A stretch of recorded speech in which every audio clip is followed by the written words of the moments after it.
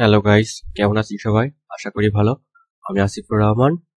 আজকে আমি দেখাবো HTML CSS এর অ্যাঙ্কর ট্যাগ। HTML CSS এর অ্যাঙ্কর ট্যাগটা কিভাবে ইউজ করব দেখবো আমরা। আমি আমার পিসির ডেস্কটপে HTML নামে একটা ফোল্ডার করে নিয়েছি। ফোল্ডারের ভিতরে ঢুকবো। ফোল্ডারের ভিতর নিউ নামে একটা ফোল্ডার আছে। এখান থেকে রাইট বাটন ক্লিক করে মাউসের ফোল্ডার টেক্সট ডকুমেন্ট নিব একটা।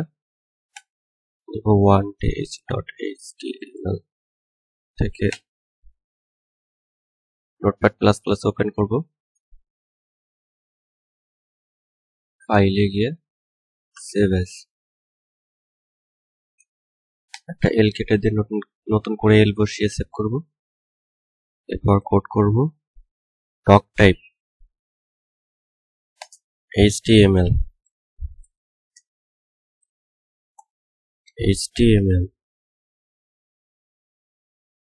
ট্যাগটাকে ক্লোজ করব। হেড ট্যাগটাকে ক্লোজ করব। হেডের ভিতরে টাইটেল ট্যাগ নেব। টাইটেল ট্যাগটা ক্লোজ করব। অ্যাঙ্কর ট্যাগ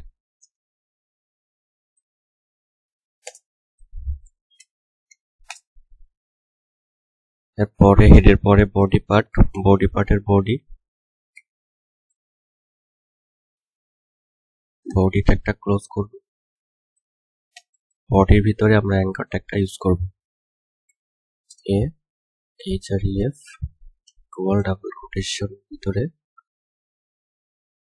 https://www.google.com এখানে অ্যাঙ্কর ট্যাগটা ক্লোজ করে দিব। এর ভিতরে লিখব ক্লিক হিয়ার। সো দেখি ব্রাউজারে গিয়ে একবার রিলোড দিয়ে দেখি।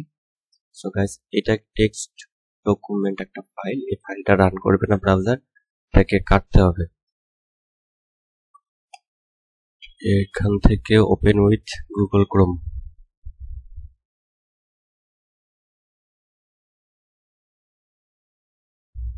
শুকর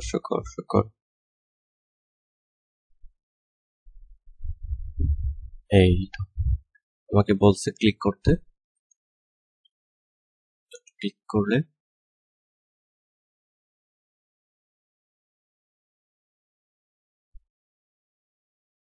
আরো একটু সমস্যা হচ্ছে। এই তো সে চলে আসছে, সে রান করেছে, কিন্তু সে কিন্তু আমার পিসিতে নেট না থাকার কারণে গুগলের যে ডুডল পেজটা আছে সেটা কিন্তু আসে নাই। যদি গুগল ইউআরএল এ কিন্তু আবার google.com লেখাটা চলে আসছে, অর্থাৎ কাজ অ্যাঙ্কর ট্যাগটা কাজ করেছে, অর্থাৎ এই গুগল তার সাইটে নিয়ে গেছে, অর্থাৎ এই গুগলের যে ইউআরএলটা সেটা কিন্তু শো করছে এখানে। আমার পিসিতে নেট নাই, যার কারণে ডুডলটা আসে নাই। আমি যদি আরো এখানে একটা অ্যাট্রিবিউট ইউজ করে দেই, টার্গেট ইকুয়াল আন্ডারস্কোর ব্ল্যাঙ্ক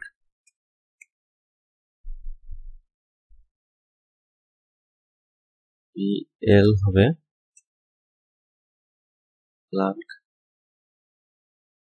তাহলে কিন্তু নতুন একটা ট্যাব ওপেন করবে, তারপর সে এই ইউআরএলটা শো করবে। আমরা একটু রিলোড করি।